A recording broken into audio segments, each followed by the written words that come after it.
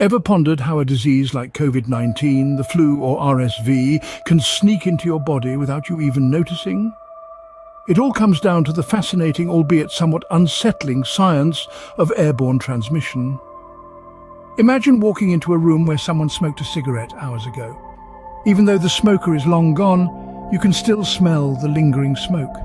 That's because tiny particles from the cigarette smoke remain suspended in the air. Similarly, diseases like COVID-19, flu and RSV can spread through tiny particles or aerosols that float in the air.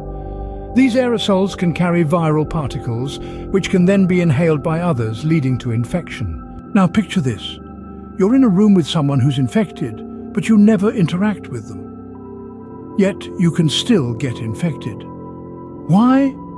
Because these aerosols containing viral particles can float in the air for hours. It's a bit like a game of chance, with the virus playing the odds to find a new host. So, how can we protect ourselves from these invisible threats? The answer lies in proper ventilation and air cleaning. By ensuring a constant flow of fresh air, at least 50 cubic meters per hour per person, we can help remove these hazardous particles as quickly as possible. You can check whether the air is sufficiently refreshed by using a CO2 meter. In outdoor air, CO2 is around 430 ppm. Parts per million. Exhaled air contains about 38,000 to 40,000 ppm CO2. The higher the CO2 measured in a room, the less the air was refreshed. At 800 ppm, about 1% of the air is second-hand air coming from someone else's lungs. At 1200 ppm, it is already 2%, and at 2000 ppm, it reaches 4%. Research in Belgian classrooms showed that the CO2 level in half of the classrooms easily exceeds 2000 ppm CO2, with maxima of 8000 ppm. Not only does this significantly increase the risk of infection among teachers and pupils, increasing absenteeism for both.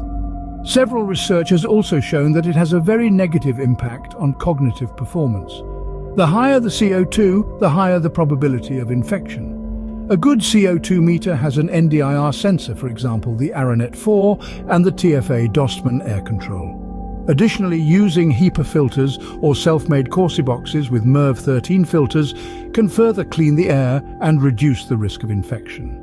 You may have heard about larger droplets that fall to the ground within seconds being an infection route. However, there's no scientific evidence to back this up. It's quite simple to understand why. Just like a bullet, a droplet has only one chance to hit you in the eyes, mouth or nostrils. In contrast, airborne particles can remain in the air for hours, increasing the likelihood of being inhaled.